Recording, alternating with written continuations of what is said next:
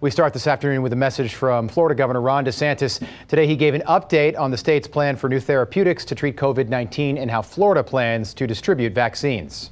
Regeneron, a new monoclonal antibody therapy meant for those most vulnerable to COVID, has received its emergency use authorization and is now on its way to hospitals throughout the state. This effectively doubles the supply of Bamlam, Eli Lilly's monoclonal antibody treatment that arrived at hospitals just over a week ago. Like Bamlam, Regeneron will be administered by IV and should be taken shortly after receiving a positive test. DeSantis said the goal will be to make sure all Florida's long-term care facilities get vaccines when they are available.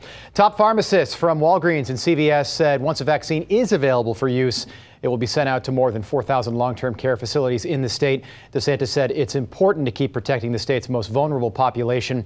That's why he set aside another 500,000 rapid tests for long-term care facilities.